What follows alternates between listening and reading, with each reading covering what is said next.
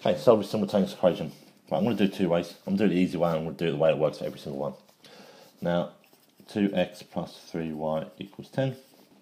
4x minus y equals negative 1. Now we need to either make your x's or the y's the same. Now I naturally go for the x's, but you want to see which one makes more sense. If I label these up 1, 2, it will make more sense to double the first one to make the x's the same. So the first one, which I'm now going to write with 3, I'm actually going to write it as 4x, because 2x times 2 is 3x. 3y times 2 is 6y, equals 20. Now these two here, so my x's are the same. So I'm actually going to subtract the second one from the third one. So 2 minus 3. And it does matter which way you do it, but it just depends how good your algebra is. So 4x minus 4x is no x's. I'm not going to write anything. Minus y minus 6y actually will give me a negative 7y. Okay, minus 1 minus 20 will give me minus 21. Now if you don't believe me, trust in the calculator. Minus 1 minus 20 is minus 21. So just in case you're not good with your negative numbers, we can do that. Now minus 7y equals minus 21. We want 1y. So we have to divide this by negative 7. It's important we do it by negative 7 because there's negative 7 here. Divide this by negative 7. So I'm going to have y equals, to be negative 21 divided by negative 7, which is 3. So y is 3. Okay. Now we need to substitute this back into one of these equations. Run out a little bit of space here. So I'm going to choose the first one just for the hell of it.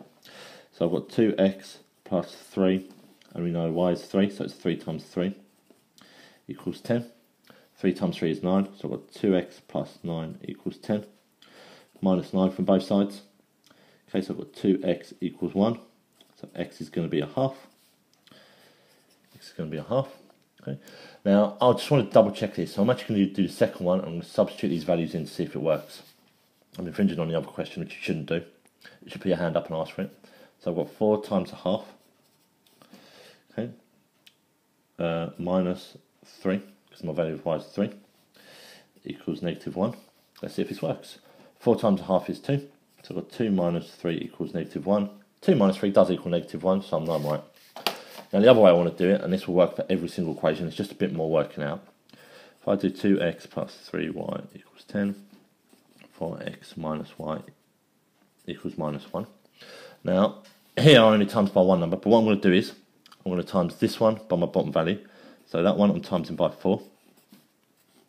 And this one I'm going to times by 2. And it's just to work for every single one. You don't have to think about your factors or your multiples. You get a bigger number, but again, it will generally always work. 4 times 2x is 8x. 4 times 3 is 12y. 4 times 10 is 40. Okay.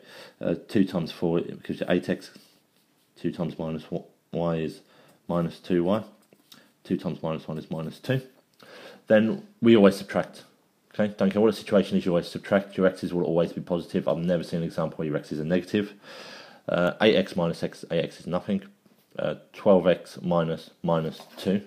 So I'm going to use my calculator because I might not be good at subtracting. Minus 2 equals 14. So that's 14y. 40 minus 2. Again, I'm going to do it again. Equals 42. Divided by 14. Divided by 14. These cancel out. Y equals 42 divided by 14 equals 3. Y equals 3, which is exactly what I did here. And then you just substitute back into the same equation. Just as what I did before.